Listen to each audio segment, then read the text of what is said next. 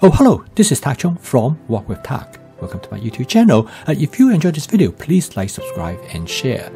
Please feel free to write to me at walkwithtak@gmail.com if you have any question regarding to this video or any other videos that I've posted in the past. If you have any video that you would like me to make, please let me know.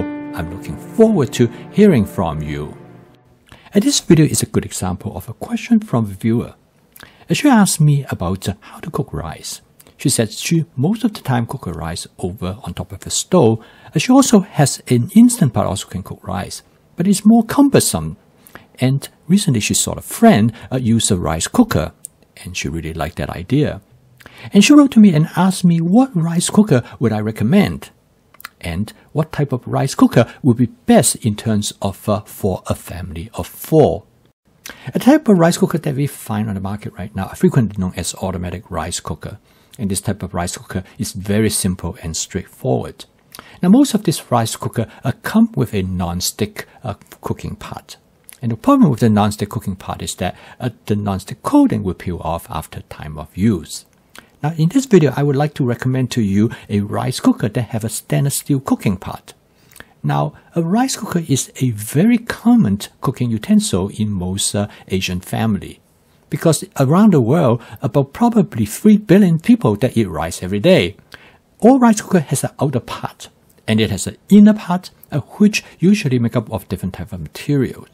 The most common type is made of aluminum, and some of them have a coating, a non-stick coating on it.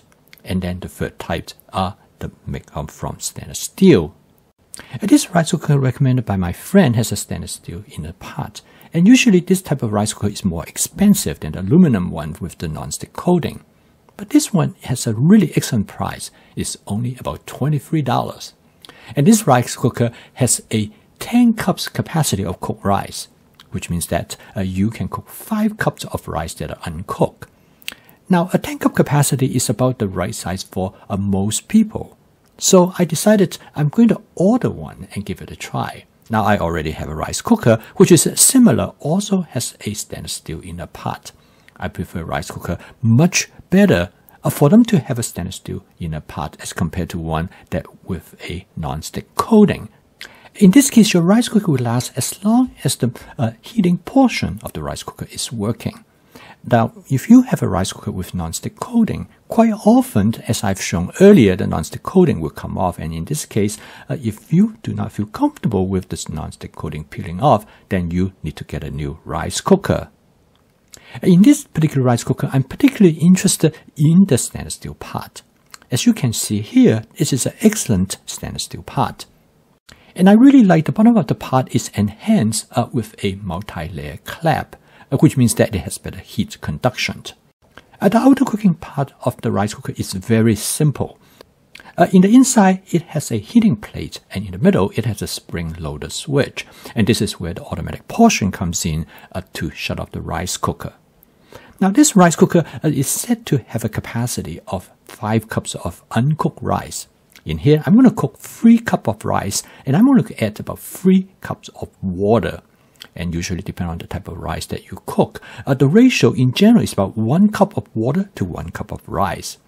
I usually wash the rice once or twice before I add the final amount of water that I needed to cook the rice. Now again, the rice cooker is very simple. All you have to do is to set the rice into the outer cooking pot. And then the rice cooker has only one switch. It is a switch that all you have to do is to press it down. As soon as you plug in the rice cooker, it will turn on and it will set warm. Then you push the button down and it will indicate that the rice is being cooked. Now, cooking the rice actually takes a relatively short amount of time.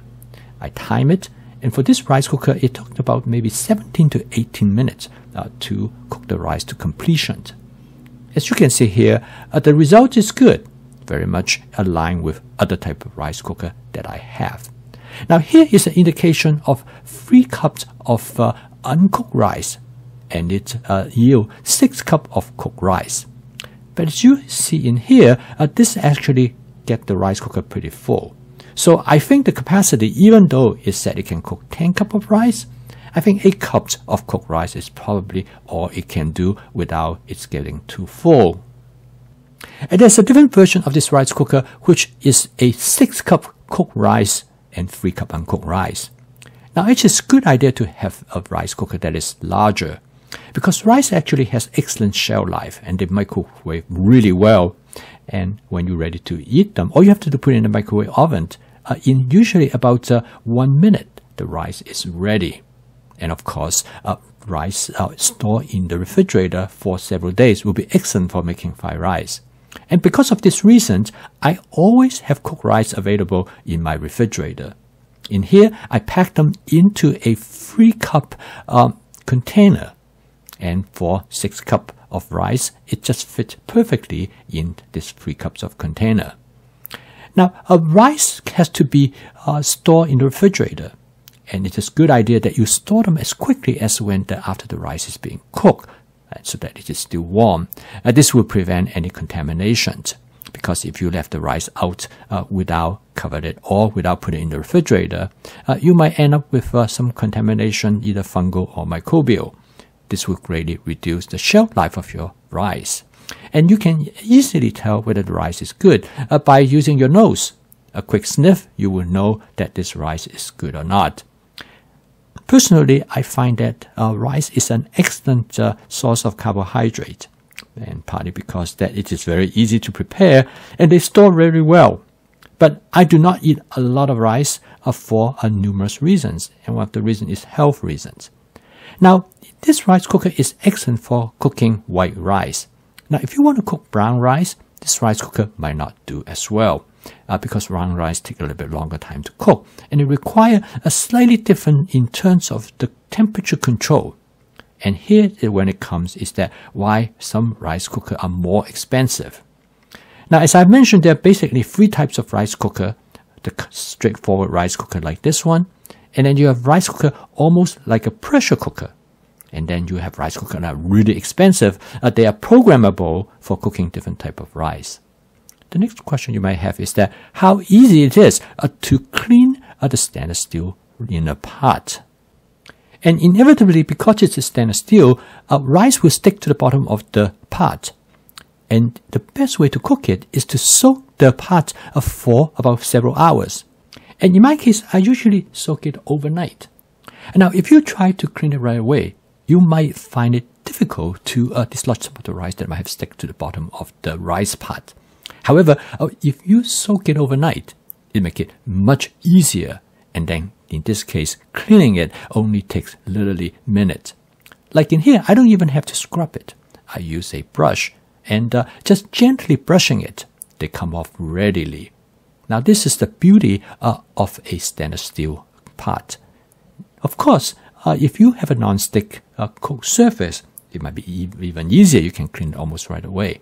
But then in this case, you don't have to worry about the non-stick coating to peel off from the surface. So from this standpoint, this rice cooker is truly a bargain.